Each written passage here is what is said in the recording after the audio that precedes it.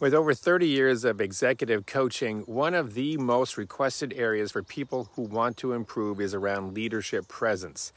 So let me break my ideas down into two basic categories. Number one, authenticity, and number two, technique. The first one, leaders have a strong presence when they are authentic, bar none. The most powerful and attractive leaders are fully present, great listeners, comfortable in their own skin, and confident in who they are.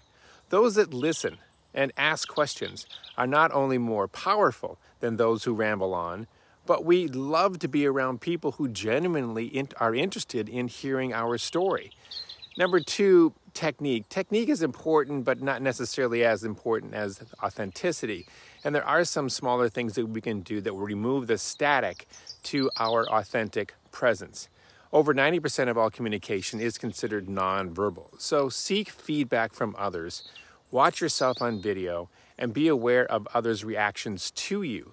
For example, my dad used to jangle his change in his pocket when he was nervous. Many of my past clients had a resting face that appeared that they were disinterested or mad, while others couldn't stand still when giving a presentation. Most people have some nonverbal habit that gets in the way of their presence. Find out what yours are and work to stop doing them. And lastly, dress. The general rule of thumb here is to dress slightly better than your team, your client, or your audience, but in the same style.